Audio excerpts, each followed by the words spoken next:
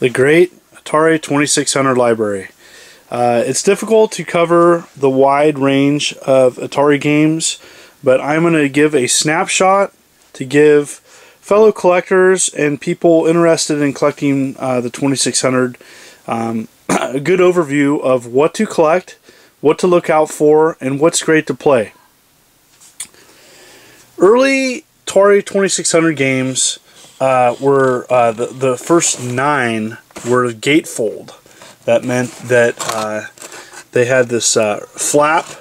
They came very stylized, very 70s style, and had a number on the front of the Atari 2600 labels. Now this is kind of a standard cart.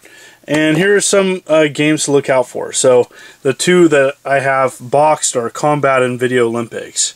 Awesome games. Combat, one of the greatest simplistic 2-player Atari 2600 games. Video Olympics, which is pretty much Pong on the 2600. Amazing game. Love it. Get it. Early Atari 2600 boxes were colored, rainbow colored, different colors for different types of games. Some of the early ones I recommend are Adventure, definitely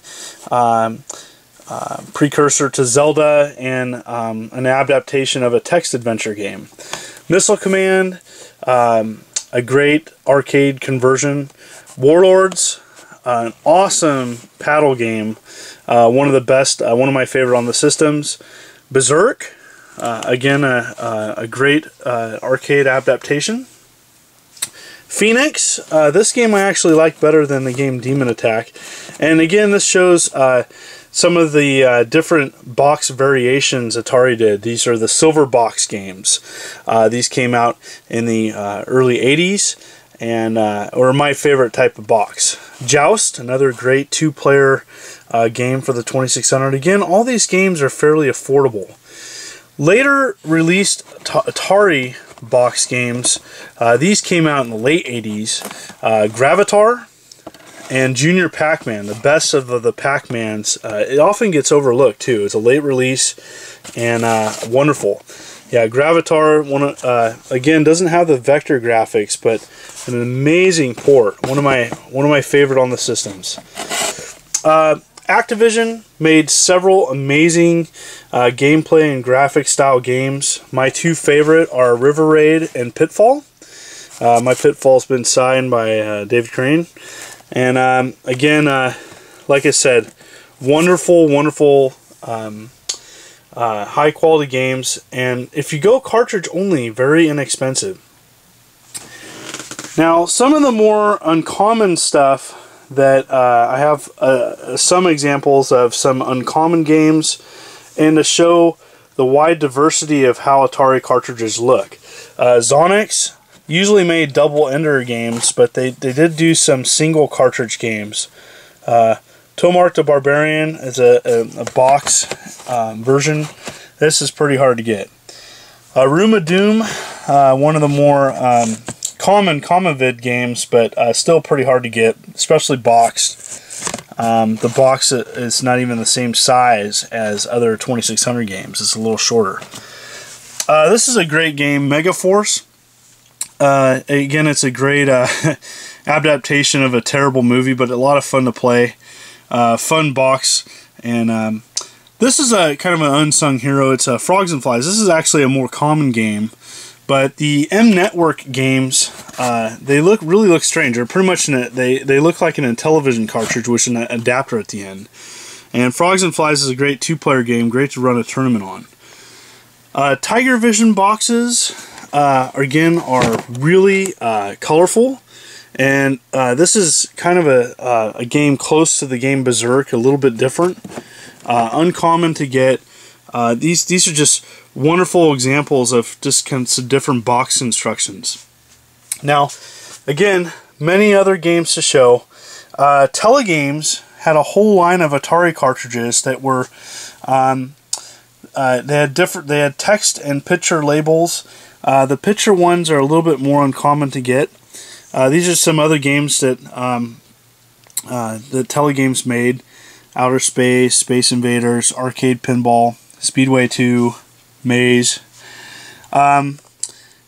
These are examples of some other games that I recommend that aren't too expensive. Jungle Hunt, Mario Brothers. Mario Brothers is a great arcade adaptation of the original, and it's pretty good on the 2600. This is an uncommon game, but a lot of fun to play, especially if you have the track and field controller to go with it, which I'll show in the accessories. A lot of fun. Check it out. Pengo, again, a late release Atari game. A lot of fun. Millipede. Venture. Now these are the red label games, and again, this is just kind of what the cartridges look like. Venture, Midnight Magic, Defender 2, a great game. Secret Quest.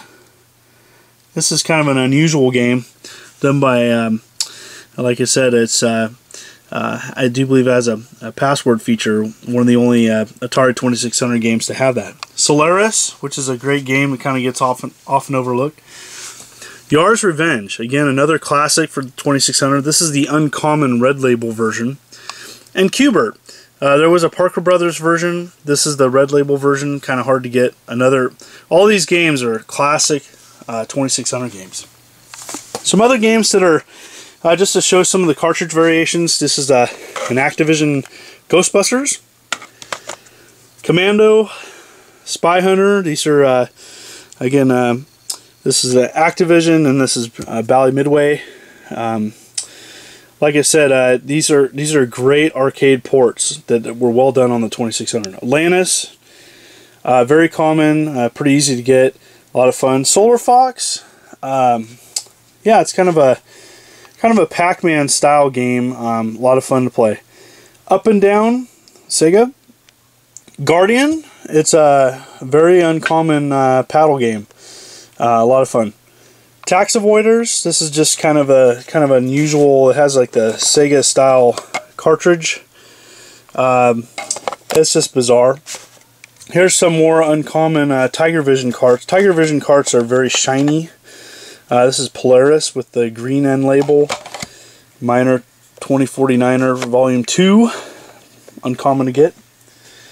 But, you know, these are just a small snapshot of the hundreds of 2600 games you can get, and I'm just showcasing some of the ones that are either interesting or, you know, worth collecting. But the true strength of the 2600 is what are called homebrews and hacks, and these games are games that programmers have made themselves or taken original code and adapted it. Now some of the early, this is an early one. This is done in the mid '90s. Was Tetris. It's one of the first homebrews made, and obviously primitive label and stuff. But on Atari Age, there are amazing. These are a couple different games that have been. This is Berserk with voice enhanced. It's awesome. It is an amazing version. Pac-Man Arcade. Now, people that hate the Pac-Man version on Atari ought to get this, because it actually looks like Pac-Man Arcade. It's amazing. This one's gotten a lot of popularity recently. This is released last year, Halo 2600, and it's a great game on itself. And like I said, it's worth checking out. This is a great puzzle game, Chunk Out 2600. It was at our previous show. Medieval Mayhem. This is a Warlords enhancement. This game is a better version of Warlords, and it's a lot of fun to play. Ladybug, obscure arcade game and ColecoVision game, and it converted, and it is amazingly fast, a lot of fun. Check it out. Gingerbread Man. This is again another one of our show exclusives, but you can get this on Atari Age. Like many of these, actually, you can get on Atari Age when the store's up. Incoming, this is a version of Artillery Duel that's better. And Dungeon, this is kind of like a rogue style action RPG. Again, that is it pretty much, and thank you for looking at this.